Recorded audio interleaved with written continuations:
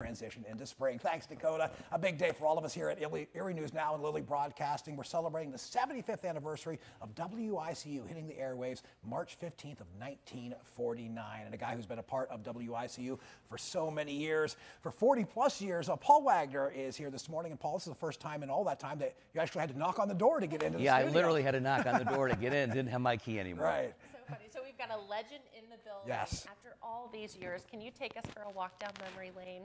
There's so many stories. China, Marjorie Dale Armstrong, just some of my personal Paul Wagner highlights. What were some of the most memorable stories for you? Well, I think I'd like to break down into two categories. The most important stories I think I ever covered was certainly the Albion tornadoes in 1985. I mean, I spent months in Albion and all the other communities that were just devastated. That was probably the biggest story of my whole career. And the other you just mentioned, Marjorie Dale Armstrong. I still have people, probably when I go to the grocery store today, still ask me about the pizza bombing trial. And of course I did the NBC Dateline when they came to town afterwards to talk about it. But as far as memories, I think going to China, nothing can beat when you're working for the station, you're walking on the Great Wall of China. Sure.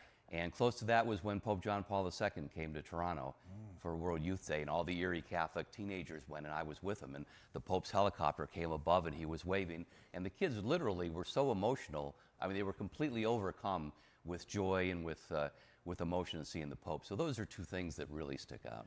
Could you ever have imagined a career like the one that you've had? Not really. I always knew when I was young I wanted to do something like this, but probably not as many memories as I came up with. It's amazing. Can you talk about your time here, but now 75 years for WICU, the impact that the station's had on the community through your eyes? Yeah, I think that's the biggest thing you mentioned, community, is that the station has always ingrained itself with the Erie community. And that goes back to 1956, way before I started, when the city was hit with that Thanksgiving snowstorm.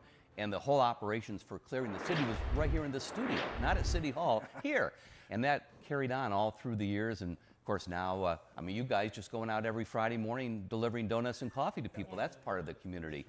And, the traveling Vietnam Wall in a couple years ago and collecting for the Second Harvest Food Bank and sponsoring the concerts on the Bayfront. All those things, the station has always been really, really part of the community. And as far as news goes, the community has always meant more than just Erie. I spent half my career in Warren and Oil City and Quarry and Edinburgh and Clarion and Pittsburgh and everywhere else. The station has always felt that the community was a much bigger region than just the city. We saw you alongside Lisa Adams at the anchor desk there in some of the video that we're looking at this morning. You're going to leave out some names, but can you talk about some of the great names that you've been able to work alongside? Well, I was here, I'm so old, I started in the 1970s. And Ned McGrath and Hyle Richmond and Shirley Ramsey and Vance McBride and Bill Nupp, and they were all here, really the core that was here during the 1950s when the station in the 60s, and I got to work with all of them. What's it been like seeing the technology and all the changes over all the years? It's like night and day. When I started, Tracy, we didn't have any of the high-tech graphics that Dakota has for weather. And we had little magnets with the clouds. We were just talking about that this morning. Today. Yeah, with the clouds and the sun. And several times we'd be doing the news and the weather man or woman would be up there and the cloud would fall right onto the floor and clatter because the magnet would fail. We hope we can do that on Eclipse Day, right?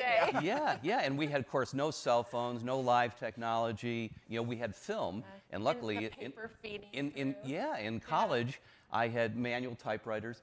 In college, I had done some film editing, so luckily we came here and we were, 5 minutes before air, we had film and we used razor blades and Scotch tape to put the film together. No matter what the technology was, Paul, you brought the story to the viewers of WICU, and we thank you for that. Well, so many thank you years both. of doing that. Great to see you. Great to see you, and just, so glad that you've been a part of this WICU legacy. 75 years ago today. Erie News Now Sunrise is coming right back.